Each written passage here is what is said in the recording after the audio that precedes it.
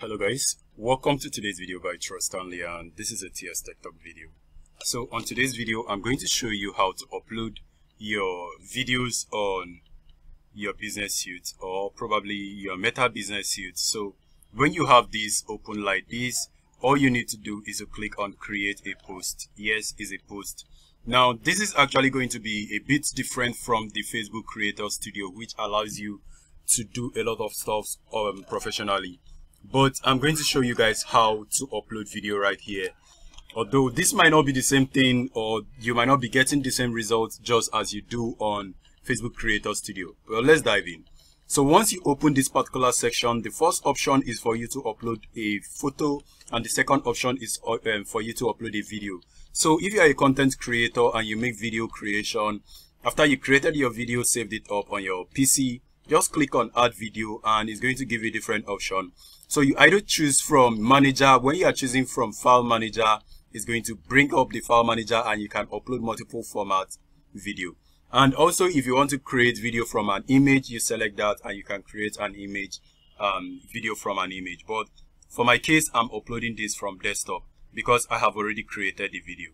So under this folder, I'm going to go over to the pictures and then I'm going to select the video I uploaded yesterday on YouTube. So after selecting that, I will have to actually add a description, which is actually going to be a test. And you can notice right there that this video is loading up. And when it finishes loading up, it is going to be previewing on this left-hand area. So let's wait for it to load up. It might take time depending on how fast your internet is. So while it's loading up, you can go ahead and keep typing your text right here. And you can always scroll down right here to see even more options. But depending on how the video is loading, it might not display this option for you. Now, after you scroll down, you can notice the first option is actually for you to enter a video title. But fortunately for us, we cannot enter a video title making use of this particular app. And you can notice there is an information right here that says it actually tells you how to actually get to enter a video title or how to upload a video that actually has a video title. So if you are doing that, you have to do that from your Facebook pages section.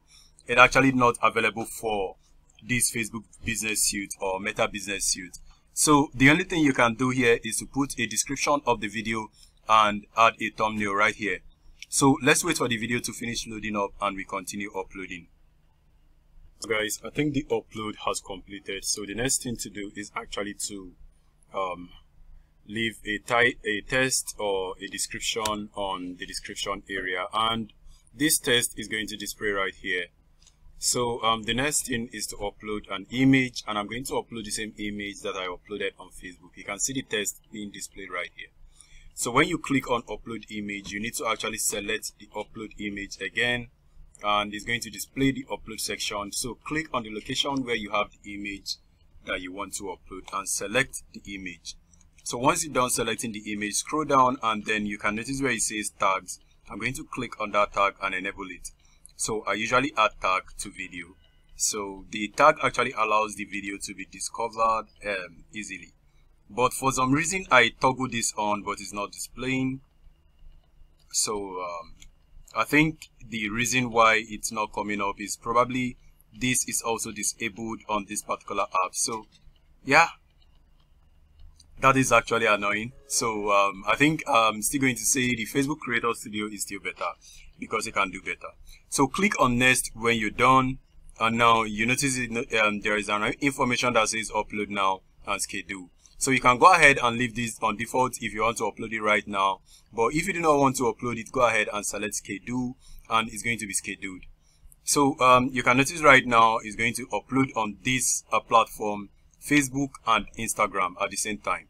So the reason why all this thing is uploading on both Facebook and Instagram is actually because I link both accounts together. So if you have not actually done that, go and look for my video where I showed you how to link accounts together so that you'll be able to do all of this. And when you upload your video on Facebook, it gets re-uploaded to your Instagram automatically.